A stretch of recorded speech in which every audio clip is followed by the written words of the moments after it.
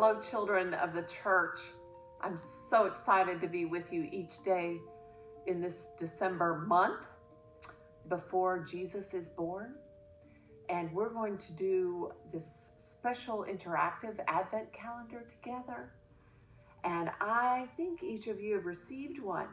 So you can either listen to me each day and do this, or you can do it with your family. But when you open up this most beautiful calendar, you get a tree like this. Isn't this amazing? Wow. And a little book in it that you can read with your family. But I'm going to read it to you each day.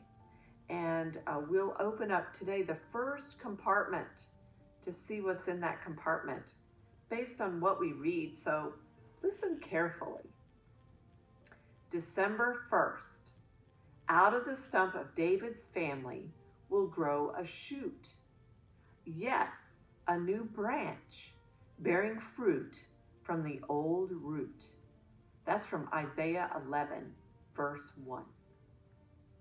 This is the most amazing story ever told about a family, about Jesus' family. This family includes a king named David, and includes your family too.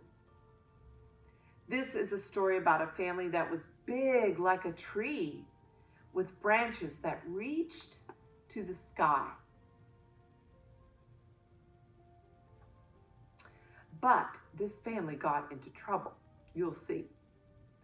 This family didn't always love God.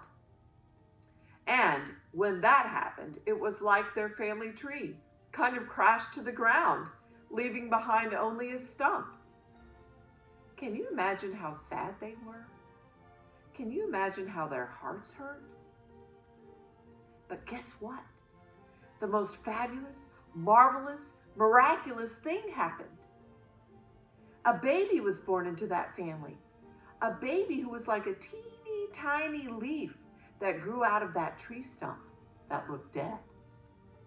And Jesus grew like the biggest tree, full of love you've ever seen. This was God's great plan all along. God wants to wrap you in the warmest, most amazing love, like the biggest hug you can imagine. But sometimes miracles don't start big, like a humongous tree. Sometimes miracles start out small, like a tiny leaf or a tiny new baby. That's how it was with the miracle of God's Son. Jesus comes as our little yet big miracle. He makes himself small, so small, he can fit inside our own hearts. His love is all around. Can you feel it? His miracles are all around us. Can you see them? His love goes down deep into our hearts like roots. Can you even believe it? Let us pray. Dear Jesus, thank you for the miracles all around us. Thank you for bringing good things out of things that look dead. And most of all, thank you for your unstoppable love for all of us. Amen. Now, let's open the first panel and see what's under there. This is number 1 for the 1st of December. Ooh, and what's in here? Oh, look. It's a picture of a stump with a branch growing out of it to remind us of the words today. And I'm going to put it right there so we can see it tomorrow.